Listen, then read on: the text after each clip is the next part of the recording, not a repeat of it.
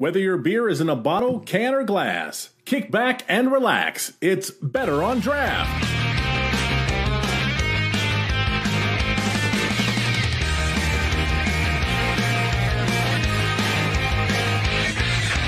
Welcome, everybody, to the Michigan series. That's right. It's episode 24. My name is Ken. Thank you so much for joining us. I appreciate it.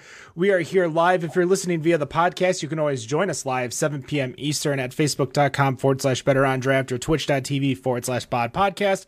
Let's go around and see what everyone's drinking real quick. Starting with myself, I got the Guinness NA. That's right. We are still sober, going on 6+ months right now. We'll be back here soon in the saddle drinking some delicious beer, including some from what our guest has given us. But let's go and see who else we got. Wendy, what are you drinking? I have got a Ferndale Project Chunk Wheelie Double NA IPA. And subbing in for Dan, who's at a wedding, is Dan with an I. Danny, what do you got over there? I also have Ferndale Project. This is the Affirmations NA IPA. And Robert, what do you got? I'm just straight up three-balling right now because I got the Cherry Funfetti, the Affirmations, and just decided what the hell, might as well caffeinate. I got myself some Ash coffee. Oh. And we got Nicholas over there. Welcome to the show. What are you drinking? I had to hurry up and get my beer, and I haven't had a chance to go downstairs to get the other stuff, so whatever was in the fridge upstairs, because you got to have two kitchens now when you have a kid. I got Wax Wings Triple Projection IPA. All right. Well, we have some guests in our virtual studio tonight. We're going to start with we awarded two of them being a 3-time guest, starting with Eric, who is here for his 3rd time. Why don't you say hello and tell us what it is you do now? Hello. Yeah. My name is Eric Plata, and I'm the Director of Brewing Operations for Eastern Market Brewing Company and Ferndale Projects. And I am drinking a Mas Cerveza from Eastern Market in collaboration with Ferndale Project. And it's tasting great out of this really cool cup I have. Beautiful plug. If you raise it a little higher, the people can see it too. We have one of the owners of Ferndale Project and Eastern Market Brewing, Dayne. Dayne, it's been a minute. How are you? What are you drinking? I'm doing good. It has been a minute. I am drinking the With Her hazy IPA that was released today officially. Rex is actually at Eastern Market right now, hidden in the back room where the release is happening. And I'm actually just drinking a low fill of it. It's great. Well, you kind of brought him in. We have a gentleman here. This is his first time. Rex, welcome to the show. What do you do and what are you drinking? Yes. Hello, everybody. Thanks for allowing me to be here. I am drinking our Detroit Pistons collaboration. So 313 IPA, IPA with all Michigan hops, and it's delicious. Cool can too. And black on black can. I mean, that's a good look. All right. Well, I appreciate you guys joining us. The first question, I know we want to get a lot into Ferndale Project, but because a lot of people have joined me in the journey and understanding that I've been sober for the last 6 months, you guys actually brewed a sober beer recently, which was a Goza. Explain to me why you guys got into that project and the whole point of why you brewed it, and are we going to see any other types of NA beers coming in? So I don't know who wants to take it, but you guys decide and go. Yeah, I can start. We've always kind of had our eye on the NA market. There's a lot of chatter about it. And we heard about this machine that comes from a company called ABV in Minneapolis. It basically, you take a beer, you put it in the machine, and it spits out an NA version of that beer, and it sucks all the alcohol out, and you get a seltzer, which sounds too good to be true. So we took a bunch of our beers in a vehicle and drove to Minneapolis and ran them through the machine, and it was too good to be true. So we're working with this company. We installed their equipment at our Royal Oak facility. and have been testing different beers on it. So the first one that we have launched right now is draft only, is a grapefruit NA Gosa. And the thing that we found is that the sours are tasting really, really good, the NA versions. The non-sours taste good too, but you always kind of expect the beer that's going in.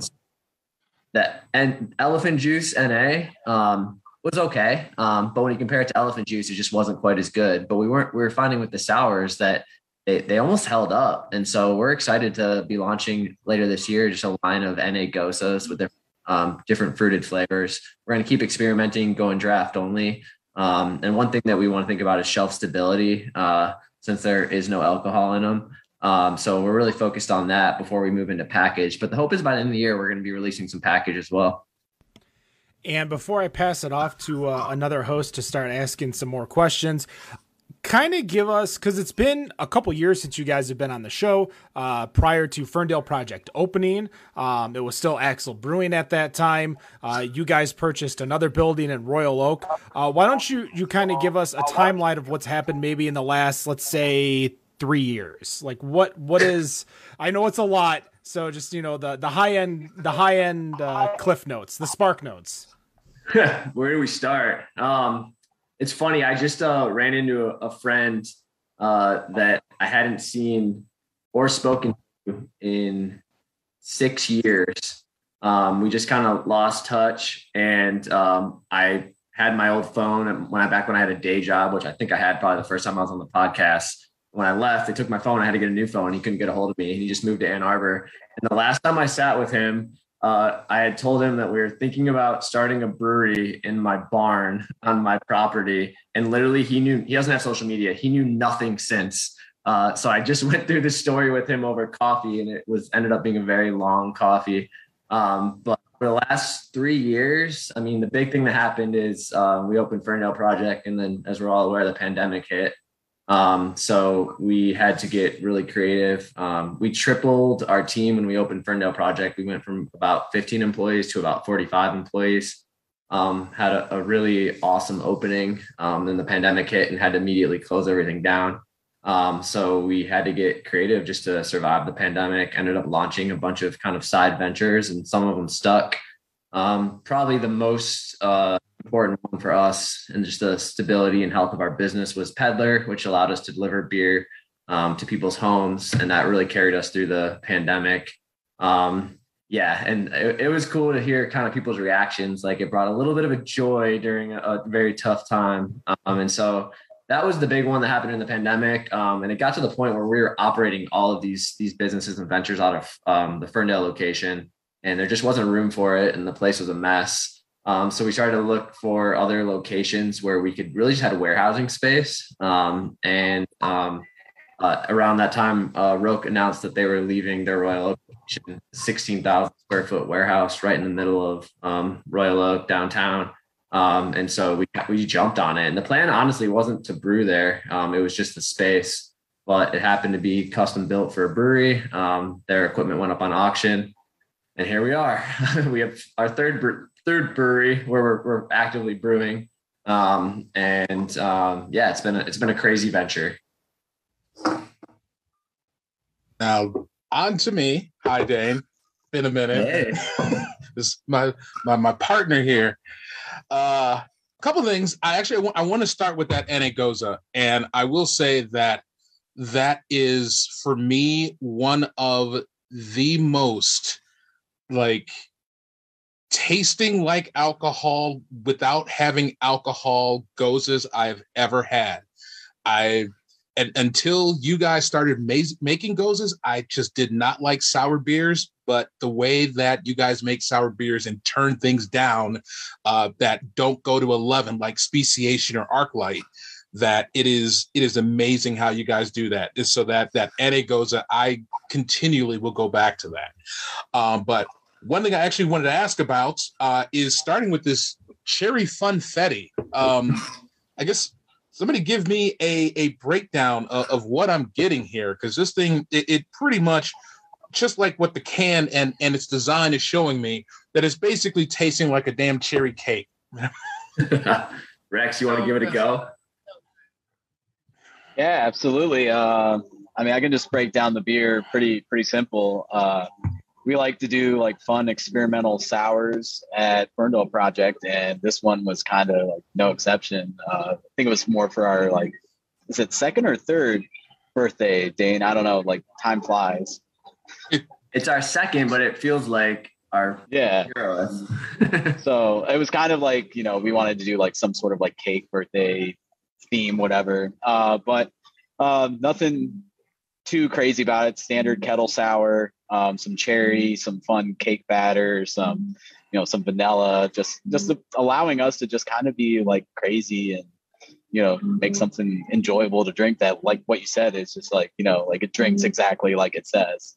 Mm-hmm. Yeah, indeed. That's what it does for sure. One thing, actually, a couple things I wanted to ask about, obviously, with the remodel of Ferndale Project. Obviously, that was a pretty lengthy process, and glad that you were able to finally get through with that. But in some of the media outlets, and I've seen it in some of the postings and talking to some of the people who were there when everything reopened, was that you wanted to call this a grand opening as opposed to a reopening. Obviously, I think I get it in that we basically have had Ferndale Project for the entirety of a pandemic, and it's not necessarily an opening when all you've had to do was just kind of be closed and just sell beer out of the door and have everybody outside. But I guess from your perspective, talk to us about what it means for this to be more of a grand opening as opposed to just reopening the doors. Yeah. I mean, it kind of goes back to the beginning where we put all our resources together just to move into that space and come to a deal with Axel. It's not often that a smaller brewery acquires a larger brewery, but in Eastern Market, we had a 5-barrel brew house. There we had a 10-barrel brew house, and we realized we needed that scale to be more efficient.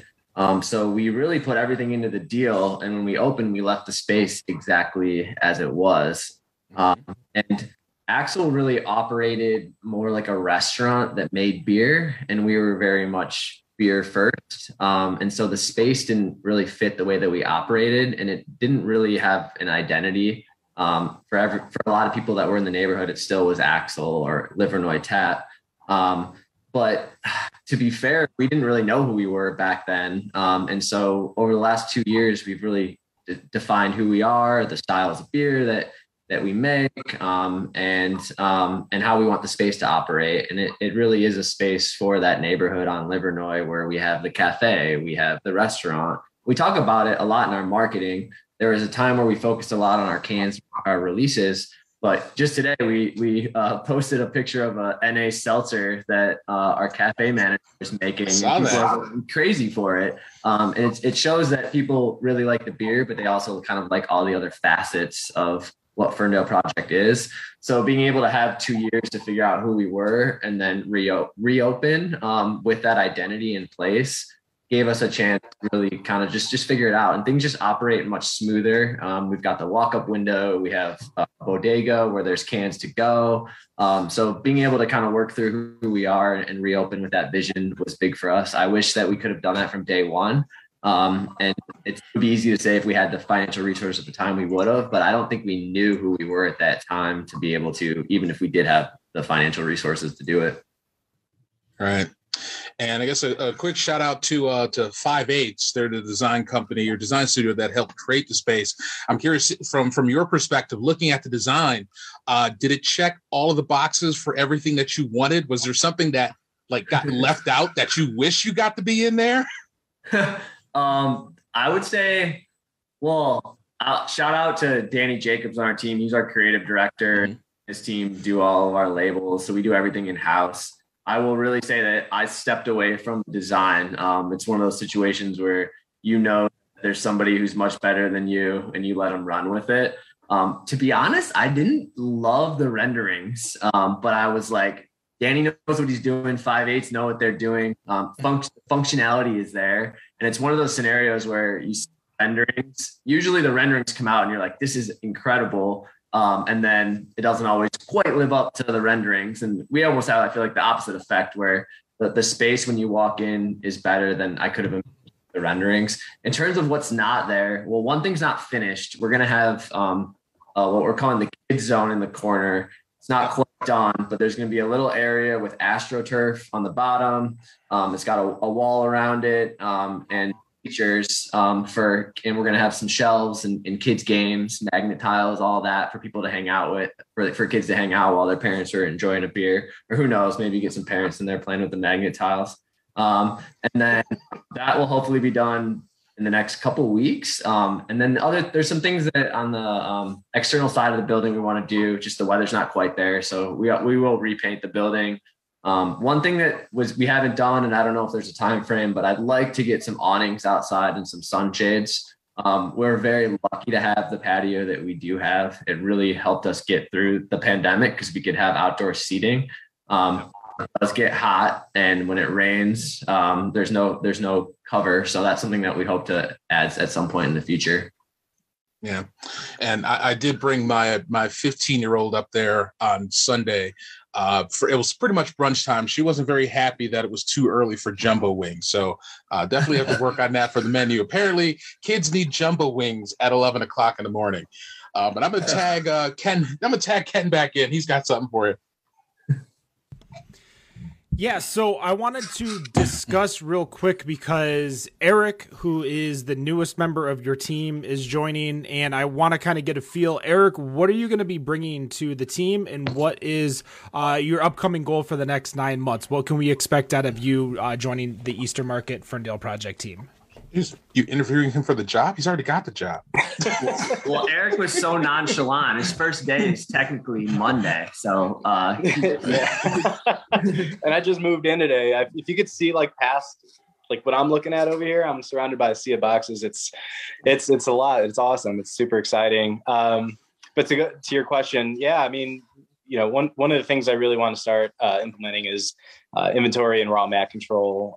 One thing that Dayne has kind of tasked me with is to use some programs like Ecos amongst the collective with, just inventory control, pricings, just having general consistency across the board. One thing I also want to start kind of implementing are just kind of standard operational procedures, some SOPs for literally everything across the board, just to make it easier for everybody. If somebody has a question about, CIPing a tank or SIPing or what our processes are for doing one thing, that it's just kind of consistent, uniform across our employees. And then just, focusing and letting our guys do what they do best, which is experimenting, consistently innovating, pushing the envelope, supporting local ingredients when we can, supporting local foundations and just the community like they've been doing. I think my role really is just going to kind of be consistency to start within the next 9 months. That's going to be my general focus. Cool. Awesome. I'm going to pass it to Wendy. I know she wants to talk about one of the beers that she's drinking over there that you guys have made. Sorry, I'm still learning how to unmute my microphone, apparently. I mean, we've only been at it for over 2 years now. I'm just saying. I know, right? So I have the Chunk Wheelie, and it is definitely juicy. Tell me a little bit about this one. Sure. I'll take this one. So that was one of our bi-monthly beer releases that we had. I always forget, it's 2 weeks or a month ago, but due to the Ferndale model of being experimental and just trying to do new stuff, push the envelope, we had 2 releases that released, and Chunk Wheelie was one of them, where we found this Belgian strain of yeast that we liked, and we primarily focus on hoppy beer. So we were well, let's kind of do a hybrid of this old school Belgian, but throw some new school methods to it. And for me, what I love about my job is that I can do stuff like that and be creative. And that beer is just definitely has a lot going for it, but I think it's like super cool. Like you got this Belgian character from the East, but then you got like this nice hoppy melon, little bit of spice. Like it's definitely a complex beer, but in the glass, like it's like you just showed it. Like it looks great, it tastes great. Like, it was a fun beer. I'm happy about that one. The Belgian makes sense as to why I like it so much. So what is the favorite beer that you're making right now? Oh man, it's a tough question. Luckily, we've been able to do some lager brews for Eastern Market at the Ferndale project location, so that's been fun. But every 2 weeks we have like bi-weekly releases of new England IPAs, and any new beer, regardless of what style it is. Like I always approach it in a way to try to make the best beer possible, and it's just fun every 2 weeks.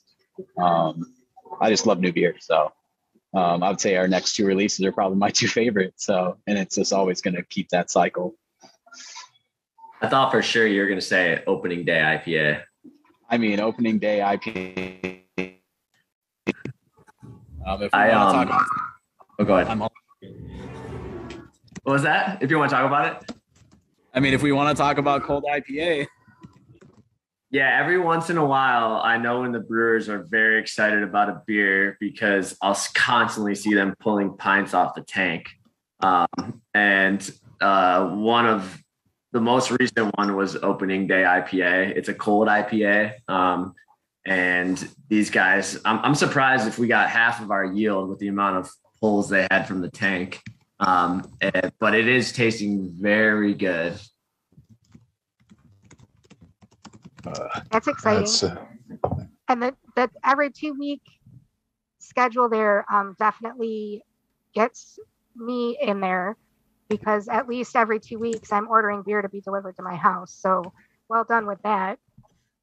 My other question is, how do you decide where you're going to brew which beer? It's really based on the size of the batch. So we have a 5-barrel brew house in Eastern Market, and we have 5, 10, and 15 barrel tanks down there. And then at Ferndale, we have 10 and 20 barrel fermenters. And then Royal Oak has really kind of opened the door for us. We have a 30 barrel brew house there, and 30 barrel tanks. So it kind of depends on what we're self-distributing. Elephant Juice is still by far the beer we produce the most of. And so that really filled out the 20 barrel tanks at Ferndale. And with Royal Oak going online and the 30 barrel tanks, we can move all of our Elephant Juice production over there, which has been great because it allows us to start to increase the size of our batches at Ferndale. So all the Ferndale releases are always brewed at Ferndale. And then basically everything that we distro for the most part comes out of Royal Oak. And it's great that we've gotten to the point now where at Eastern Market, we're mostly just brewing for the tap room there. So our brewer there, Clara, is amazing. And she also enjoys experimenting, and she really has the ability to just brew on that 5 and 10, that 5 barrel brew house and brew for the tap list. So we can have a very diverse tap on an Eastern Market. Awesome. It's good to know that too, because we're always curious and we talk about it, because sometimes we intermix the names of which beer came from which brewery. Yeah. So it's nice that we can kind of differentiate that now. I think Danny had a question. Oh yeah, I accidentally put it in this chat. I'm so sorry. I was at both openings for Ferndale Project, and it was very exciting to have you here. But I just have to know, is Salad Days ever coming back? Were you around when we brewed that, Rex? I was not, but I've heard the legend. So good. Yeah, that was like one of our first brews at Ferndale, right? Yeah, I think it was perfect. I'll let them know. There's definitely comments asking for it. The cool thing is doing a release in 2 weeks. We have the ability to slip it in. I don't remember what hops were in it. That was like Yeah, I think that was on the open tap list, right? It was. And we still, it was April, March 2020. We still have old cans in the garage that we've never gotten around to recycling. And it just literally says salad days on it. That's all it is. Yeah. So, all right, Rex, talk to Mike. If ever it comes back. We, Mike and I do eat salad for lunch every day, and we make a joke about brewing that beer almost every week. Time. It's not. For those not watching on the video, you guys can check out a replay of the video if you're listening via the podcast over at youtube.com/better on draft. But somebody went behind Rex just recently, realized he was on camera, and jolted out of the frame. But Dayne, this is going to be more for you. As a lot of people are aware or may not be aware, Roke purchased Dark Horse and moved all of their production over into Marshall, Michigan, which left this giant building open and available. And you guys went ahead and bought it, I believe. What is the plan? Is there, you kind of mentioned a potential third brewery on the way. What is the main, because that place is huge. That place was built for production. Are you trying to get to that size of production sometime soon, or is that a 10-year goal? Explain to me what the theory was purchasing that building. Yeah, for sure. We lease it, we didn't purchase it, we were able to walk into a really nice, affordable lease, because and a lot of credit to Roke. I mean, they built that brewery out to be a production brewery. We kind of walked in and had everything set up. Roke has changed the way that we have to think about production, because we've always brewed at capacity. So when we were Eastern Market with the 5-barrel brew house, I think we started with just 3 5-barrel tanks. And then once that wasn't enough, we added a 15-barrel, and then we added 2 10-barrels. And then we were brewing at capacity there. And when we first opened back in we started talking in 2016, but back then our plan was really just everything over the bar, no distro. And so anything we had excess, we started self-distributing. And then we didn't have anything to self-distribute. So that's what led to us acquiring the Axle space. And pretty quickly, even during the pandemic, we were brewing at capacity there. So we filled that place with as many additional tanks as we could fit, and then brewed at capacity. And the cool thing about Royal Oak is that we have so much space. There's already drops that we can basically hit any production number that we want. We'll have to add tanks over time, but it gives us the ability to make more beer. Now, that being said, we still do. So I guess as an example, Roke had 120 and 90 barrel tanks.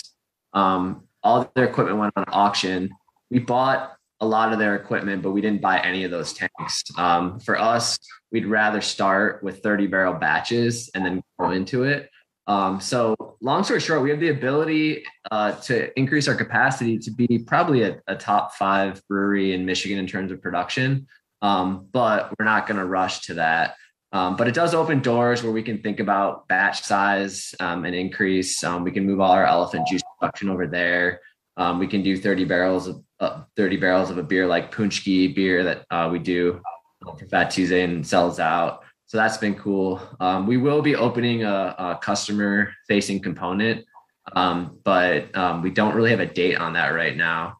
We haven't talked about this publicly, but our focus is going to be back on Eastern Market now that Ferndale's remodeled. Where we're looking to expanding that space for now. So we'll continue to use Roke as a production space. But we're going to be doing a pretty major renovation on Eastern Market over the next year and a half, and then move to Royal Oak, which if anyone's watching that lives in Royal Oak, they're probably going to be pretty upset hearing that. But I think most people will be excited to hear that Eastern Market's going to be our emphasis. It's going to have a rooftop beer garden. It's going to have an event space. So we're pretty excited about that. We'll say I have some suggestions. I'd love to hear them. We just got the first set of plans back, and I've sent them to Josh, well. and other folks down at the tap room saying, "What do you guys think?" I think I got them yesterday, Thursday. Yeah, yesterday. I'm going to throw it over to Nick. All right, so I'm going to start with an easy one, and I'm going to go into maybe a little bit more harder one. I love collaborations with breweries. I love how they can bring people in groups together and people that we don't normally would expect. So I want to talk about the Detroit Pistons one, because that's the first time I've learned that someone's done something with any sports team that I can recall in the Detroit area. But talk about how that one came to be, what inspired it to be a New England IPA, and who, obviously the logo, I think is one of the coolest logos that I've seen from sports in a very, very long time. So talk about there's the can. If you can watch it on Facebook or on all the other mediums, there's the can. Dayne just showed it. Talk about how that came to be and why a New England. You guys are going to love this. It actually goes back to the first time we were on the podcast. Matt was throwing out beer names, and one of them was Same Old Lager. And as you guys probably have talked about on the show, at some point we got into some trouble with the Lions. And that is actually why we are partners with the Pistons. So when that happened, we had to deal with that situation, and the Pistons reached out to us and they said, "Hey, sounds like the Lions are giving you some trouble. Would you be interested in partnering with us?" And at the time, Royal Oak wasn't even on our radar. So we didn't feel that we had the ability to produce at the scale that we could partner with someone like the Pistons. Unfortunately, at the time, we had to turn it down. But we kept in touch and kept a positive relationship with our friends over at the Pistons. And then when Royal Oak got announced and we finalized that, I reached back out and said, "I think we actually have the ability to partner with you guys." And that's when that relationship started. It was pretty late in last year. It was pretty close to when the season started. Truthfully, our beer isn't in the stadium as much as I would like it to be, just because they had done a lot of their sets. And the first beer we did with them is called D-Up. It's a Kolsch and lime. And that was the first beer to be in the stadium, and that was cool. And then they really wanted us to do a beer for 313 Day. And they wanted to call it 313 IPA. We had actually already been experimenting with a hazy that we could sell at a more affordable price point. It's really hard to do with the amount of hops that we put in our beer, especially on the Ferndale project side. But over the last 2 years, all the experimenting that Rex and team have done, we've started to figure out what hops can work well that are at a lower price point. And the really cool thing is they're often Michigan hops. So we moved forward with making a all Michigan hopped New England IPA for 313. Truthfully, we're lucky if we're breaking even based on the price point. But we're able to make a beer that we're excited about, that tastes good, and hopefully the masses will like as well. I just found out that last week was the first week ever that Elephant Juice wasn't our highest selling beer through self-distribution. It was 313.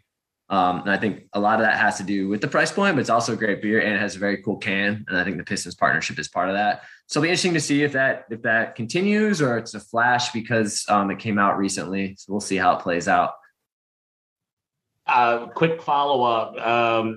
Since you already had mentioned that it's already at LCA to some degree already, is this the potential of maybe trying to get a second team that plays at LCA, maybe the Red Wings? I'm not going to worry about the Pistons or the Lions because apparently you're not on their good side by the sound of it. Is another Detroit sports team in the works at all, or is it a dream, or am I just making stuff up? Probably making stuff up. I'm a huge Wings fan. The only tickets I've ever owned are Wings tickets. But it's crazy when you're working with these sports teams in the stadiums and how complex it is.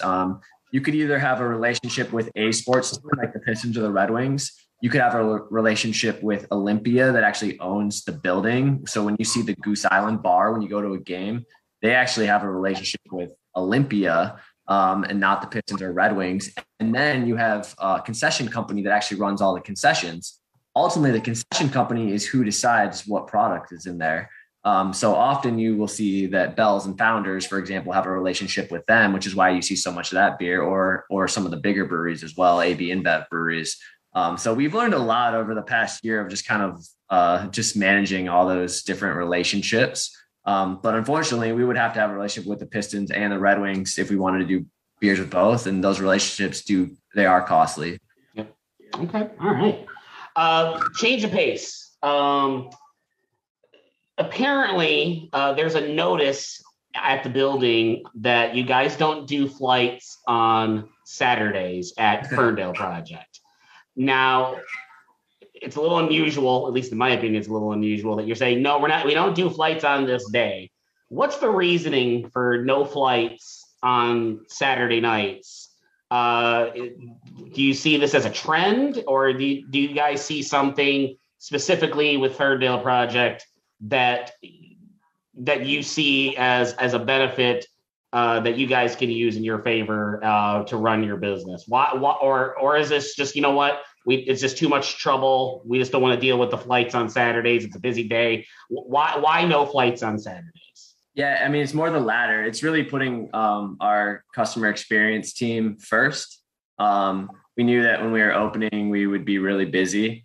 So it actually started with no flights, and then it said no flights on weekends, and now it says flights on Saturdays. And the hope is eventually we can get to flights, but on Saturdays at times we have a pretty long line, and we saw that flights add pretty significant time to that. But I love the ability to offer flights purely from a business standpoint. They have a great margin, and they allow people to try a plethora of beers. So we'd love to get to the point where we offer flights across the board. That's more kind of tied to our opening and just our business levels. And I'll also say that our staff had the ability to ignore that rule. So my hope is that if you're there on a Saturday and it's not busy, they would be willing to still offer a flight. But it's much easier for me on the sign say no flights, and then the staff be the good guys, as opposed to we saying we offer flights and then the staff have to say we're too busy, sorry. Out of curiosity, any pushback from that decision on Saturdays, or has it been have the customers been well receiving of the message? I've heard that people have asked, and I haven't heard of anyone that's been like particularly upset. I will say that everyone has been really wonderful from a customer standpoint these first couple of weeks. On St. Patrick's Day in particular, mainly driven by the weather and our patio. I mean, we had the longest line I've ever seen. I was really worried. I was busting. We have a run club. I did run club, and then I got back and I was wearing like a tank top and shorts, and I was busting tables. And I was like freaking out because of how long the line was. And everyone was just super nice and kind from a customer standpoint. And one thing that I found is most important to be just upfront and have that information up there. The last thing you want to do is show up and get there and try to order a flight. It's not available. But so far, people seem to be okay with it. But there's definitely people that want flights. I mean, you're not going to make everyone happy. There's people that want their bourbon barrel-aged peanut butter volcano stout in a pint. And we have to say, yeah, we can't do that. Well, Rob, tell us how you really at all times. I want that shit on tap all year long with the cookie on the side. Make that shit happen. Sound like a brewer. Everything in pints. All right. I believe, Ken, I'm turning it over to you now. All right. Thank you so much. So I'm really excited because this is going to be the first time that we ever had Rex on the show. Rex, I did a little bit of digging in your history, saw that you worked for Holmes.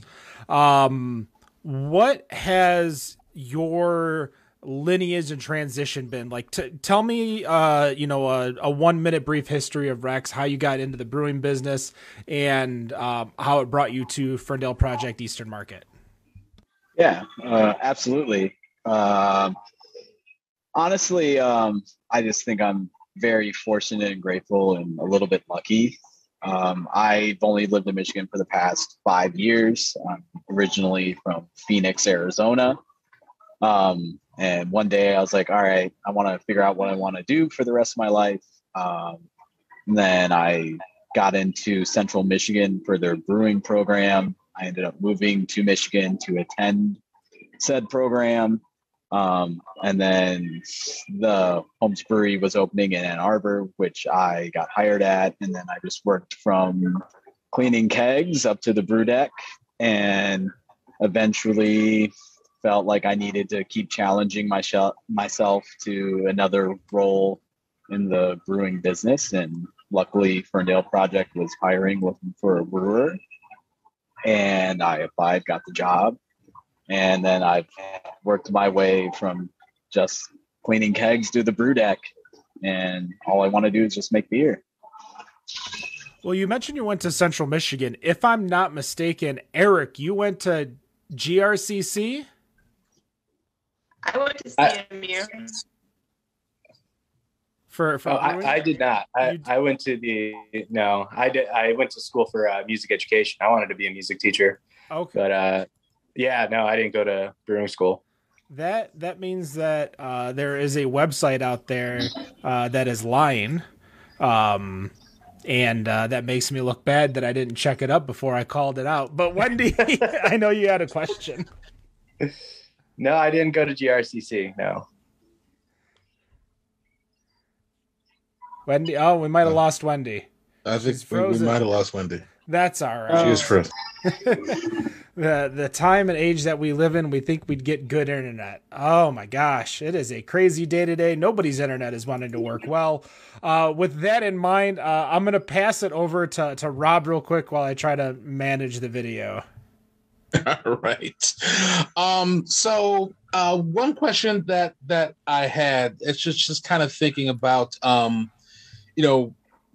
the going to the facility and getting broke, and in a time where you're in the midst of the pandemic, and actually the one thing I wanted to ask about was really with the investment plan that you guys went into with doing getting the community to invest into Ferndale Project and Eastern Market. And I guess talk to us about what it was like, putting that plan out and just kind of saying, okay, we're expecting 50,000 to 250,000.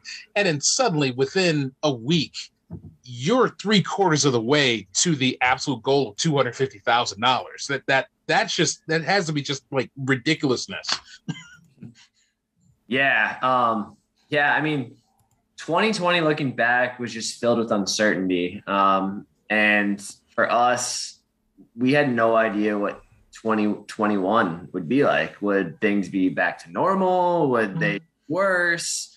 And so with that uncertainty in mind, we thought it was important that we have some money set aside so that we continue to survive. I feel super lucky just with the fact that we were able to maintain all our staff and not lay anyone off when the pandemic. A lot of people talk about how unlucky it was to open Ferndale Project a couple of weeks before the pandemic. But it was a bit of a blessing because we were slammed those 2 weeks. So we were able to put a little bit of a cushion in place, and then the team responded, and we launched a bunch of things that kept us afloat. And one thing about just kind of the way that we operate, and really I think beer in general, is January is always your slowest month and February is your slowest month. And without knowing what was going to happen, we knew that we would potentially need some investment, and I'd rather ask for it before things were dire. But the way, to your point, that the community responded was amazing. And really, I think that's been the case since our opening of both locations. Ferndale in particular, they lost a brewery that I think they enjoyed. I mean, it's pretty cool live in a neighborhood and be able to walk to a brewery. And Axel and Livernois Tap was very much that. And so when they closed, it was heartbreaking for the folks there. And then when we announced we were coming, everyone was like, we're going to help these guys. And then the pandemic hit and they're like, we're not losing another brewery. So it was cool to see everyone come out and support us when that happened. And the same thing when we were looking for investment. And the other part of it was like, we could talk to a bank. But at the end of the day, I'd rather give that return to people that believe in us and have faith in us and our customers, as opposed to giving it to a bank. So it was awesome to see everyone respond. And every quarter we cut a check. And it's the interest honestly is much higher than we would have paid a bank, but it feels good to be giving to someone who believed in us, and really Ferndale came out, but we also got people from like all over. It was pretty cool to see like people believed in, they either had family that lived nearby, or they had visited. And so we got a lot of people that came out and supported us that way. And that's one of the few checks that I feel good every quarter sending out. I'm like, this is very much deserved. Right. And I'm not sure about anyone else, but Danny and I really enjoyed those checks. We appreciate it. It's funny. Like you have to do, I think it was $100 minimum. And I was like, before we released it, I was like, I'm going to test this thing. So I was the first one at $100. Every quarter I get like 7 cents. Thank you. Yes. We get it. But all right, I'm gonna pass it back to Ken here. All right. If you can believe it or not, we have been chatting for about 50 minutes now. It has been great to catch up and learn a little bit more about what's going on with Ferndale Project. As we end the show, we all decide to ask a final question of you guys, give you guys a little bit of a chance to do some promotion or potentially, answer some fun stuff. Now, I have a question because I have a bone to pick with Dayne here. Because the last time I saw Dayne, he literally kicked my ass in bags.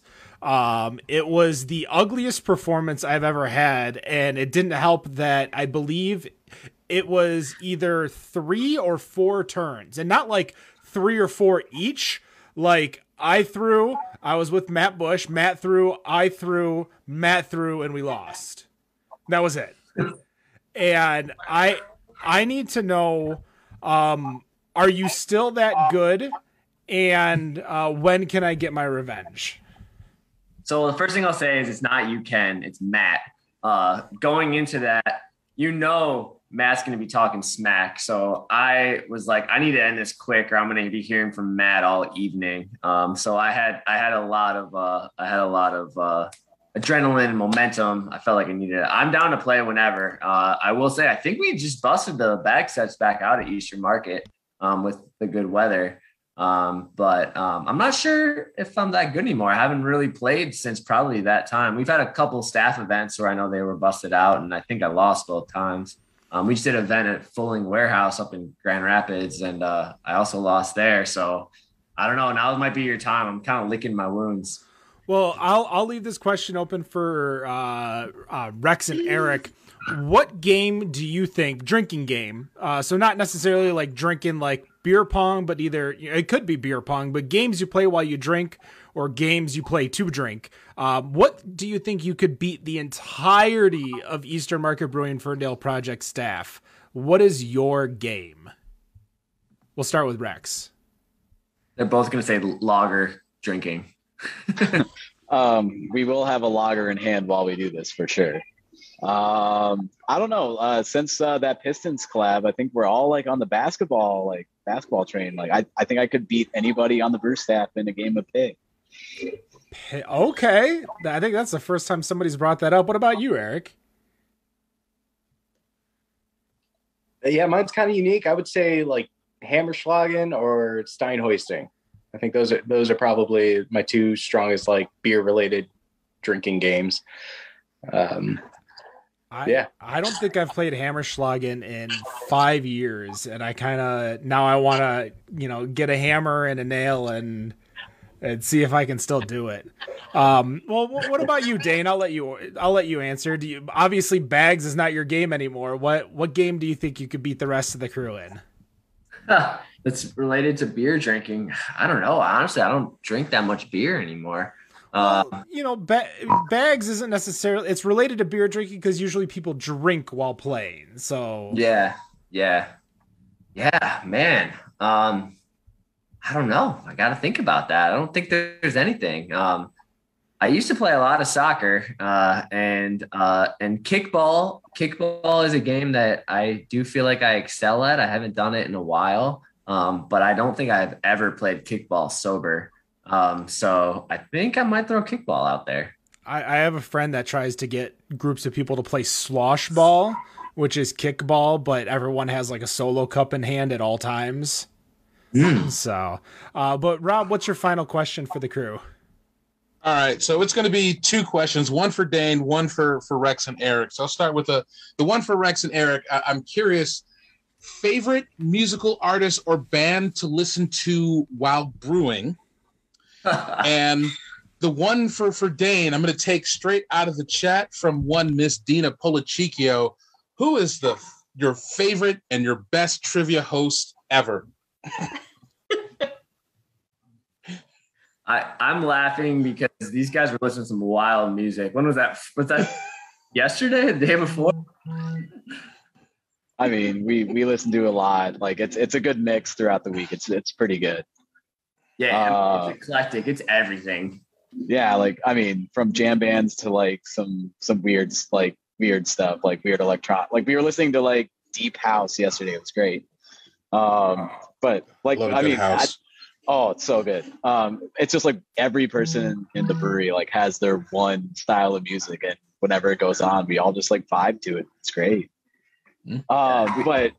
But I guess if I have to answer the question, I'm just gonna say a band called Wolves in the Throne Room. You can look them up. It's just some weird black metal, but that's cool. The beers seem to enjoy it. And then my favorite trivia host is obviously Robert. So, oh, hey, Eric, I'm curious. I haven't heard your music. Yeah, I get down with some Bach. No, I'm just kidding. I like Bach, but not when I'm brewing. No, man, it depends. Like people are seasonal drinkers. I'm definitely a seasonal like brew deck like playlist type person. If I'm feeling like hip hop, I listen to a lot of like Javon and Lido. I love Tribe Called Quest. Yes. If I'm feeling more of like the upbeat kind of like energetic stuff, I'm a huge fan of like melodic 90s skate punk, which is like literally the Tony Hawk soundtrack is like my shit. So that's the shit right there. So I get down. Love that soundtrack.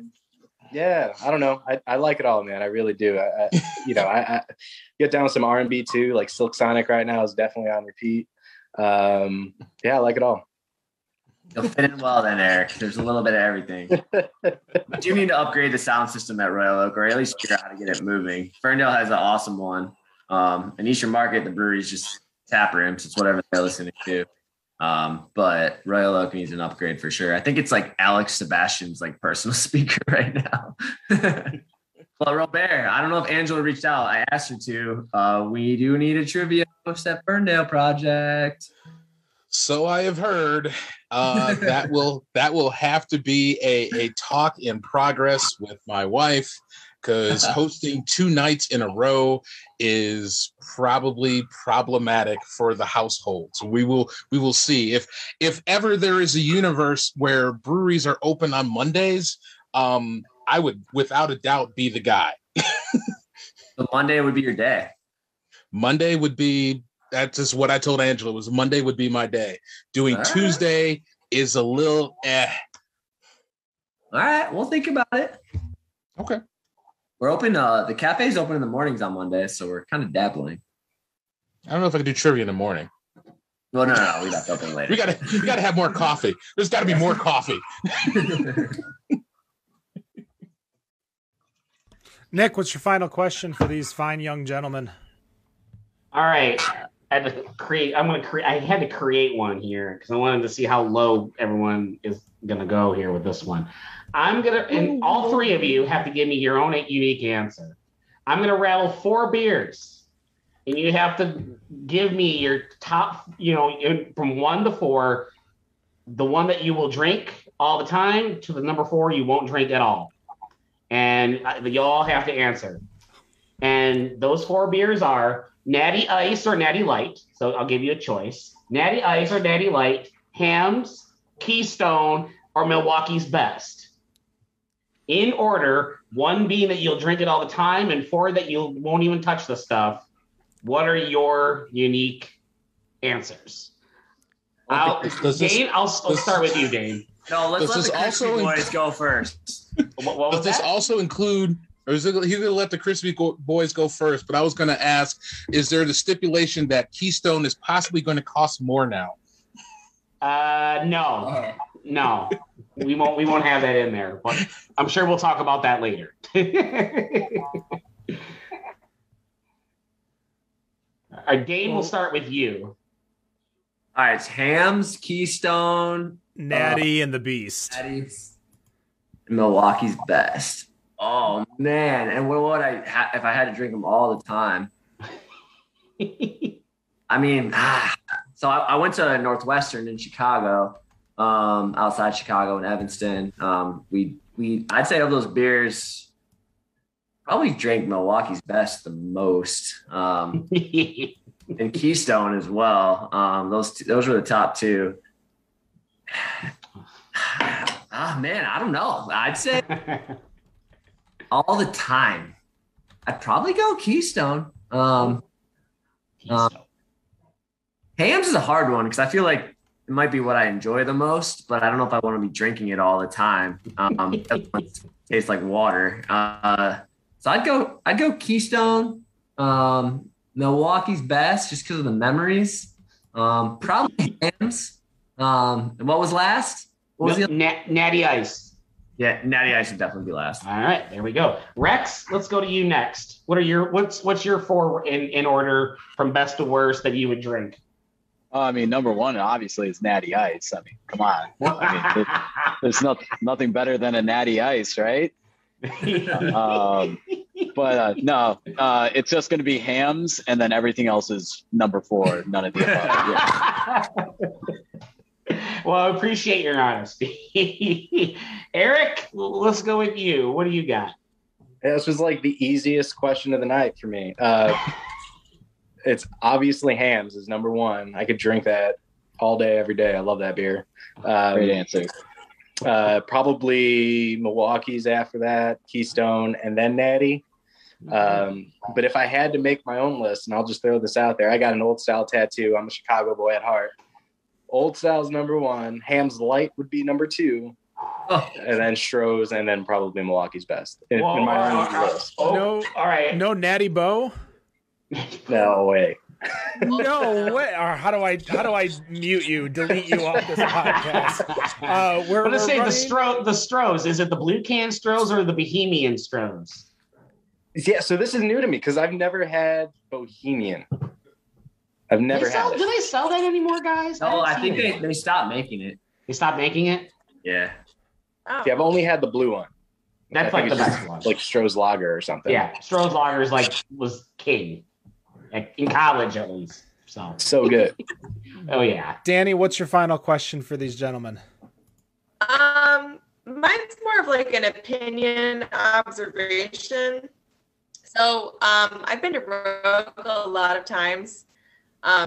Great food, okay beer back in the day. But did it ever make you feel like you were in like the lair of a supervillain when you were in there? Right? Yes, you know exactly what I'm talking about. Why is that so true? What was it? Yeah, I can tell stories. You kind of cut out. You're talking about Roke, right? Yeah. Yeah. All right, cool. Yeah, I got nervous because I didn't hear the brewery and I heard good food, okay beer. I was like, I hope she's not talking about us. But no, Roke. So it's funny. Everything went on auction, and then a number of things didn't get purchased on auction. And Roke reached out to us directly trying to negotiate if we would buy the bar that was cemented into the ground, the huge chandeliers, and then the purple curtain. Somehow someone actually did buy those chandeliers. The bar is still there, and the purple curtain is still there. I learned that curtain is probably is very expensive.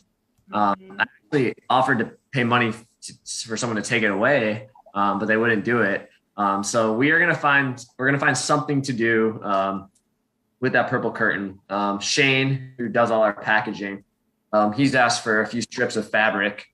I don't know why. Shane's always up to something, so we're gonna let him take it and see what he comes up with.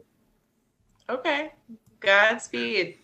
Yeah, right now that place is an office, so kind of administrative team is working in the tap room, and they're getting that vibe right now. So you might see some changes in our can designs. That place was just straight up like if Lex Luthor bought a bar and tried to turn it into a comedy club. Yeah. Just looks so damn weird. Weird. I mean, I've got nothing but love for the Johns over there at Roke. They, you could tell with what Danny said, it made a lot of sense after our podcast with them, because they definitely have that like very interesting vibe to them. But getting to know them and having those conversations, they are just hysterical people who had a great dream to build a brewery. And I mean, they're still crushing it over in Marshall. And I think that was the best decision for every person in this. You guys buying the building, them buying Dark Horse being bought. I think everyone is winning this. So that's going to do it here for Better on Draft Podcast, the Michigan series. Stay tuned. If you're listening live, we're going to go offline, come back. We actually got Untapped coming on here for a special half episode following to talk about Beers Without Beards, the upcoming festival in Portland, Maine. So we will be there. Eastern Market will be there. Awesome. That's going to do it for the podcast. Go check them out. They are in Eastern Market and Ferndale. That's 8 in Livernois. We're Livernois between 8 and 9 miles. So don't go walking around downtown and saying like, where are you guys? You gotta either take the nice long walk or take the drive down Livernois. But that's going to do it, folks. Thank you so much. Eric, good luck on your new digs. I hope to not see you in a year interviewing with another brewery here. Third time's a charm. No, we're here. All right. Well, no matter what you think of your beer, we think it's Better on Draft. Have a good night. Peace.